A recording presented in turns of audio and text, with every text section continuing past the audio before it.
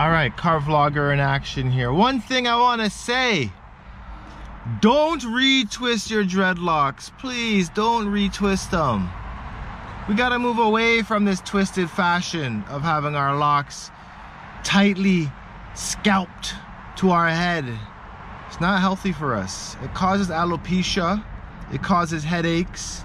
It causes a dent in your wallet. This is why I'm trying to push freeforming. It's free. And it forms your soul.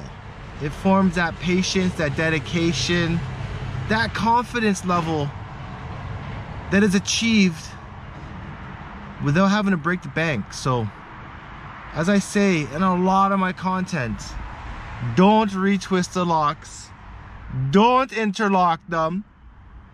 If you gotta do anything to it, okay, maybe a little bit crochet hook, but never anything at the roots. Never touch the roots of your locks. And that's just basic knowledge from my standpoint. It's crazy to think though that over the years, decades I guess, how much dreadlocks have become popular.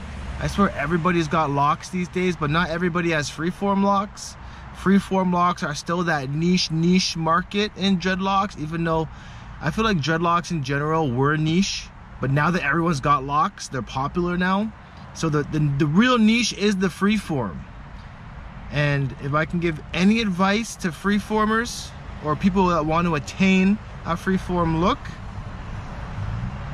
just accept yourself for who you are and grow your locks and just see what happens. It's really that easy. And there's no amount of knowledge or courses or lessons or shit that you could buy to teach you this. Really, it just comes down to trial and error.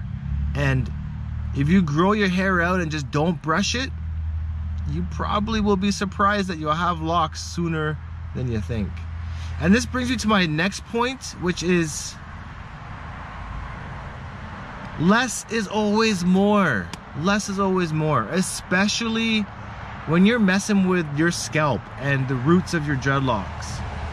If you have to do any maintenance on your locks, like I mentioned before, crochet hook is the best, but less of it is more. Crochet hook once a year, twice a year if you really need to clean up some frizz.